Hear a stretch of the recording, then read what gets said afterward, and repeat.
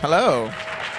Talk about casting Michelle Dockery, because I think, we all know her as Lady Mary mostly, and this could not be further from that. What made you think she could do this? Because we've never seen her do anything like this before. For me, it was very immediate that I knew that she could do it. She was one of the first names that was brought up by. We were represented by WME. We were represented by the same agency, and the agencies always pitch their clients to to their other clients, and sometimes that's good and sometimes it's not. But when I heard the name Michelle Dockery, I was like, that's it, that's Letty.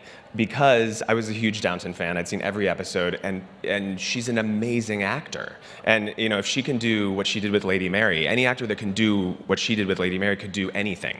And you have to be able to do anything to be Letty and willing to go there. And so the only thing I didn't know is I didn't know her personally.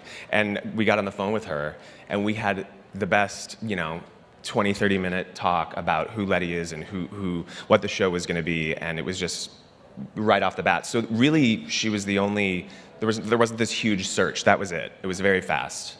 And Blake, what did you think about? Like, when you saw her, were you like, yeah, like? Yeah, I was a Downton Abbey fan, and I felt like Lady Mary and Letty would be friends if they met. Sure, they would totally be friends. Yeah, sometimes we say that if Lady Mary was alive in 2016, she probably would be Letty.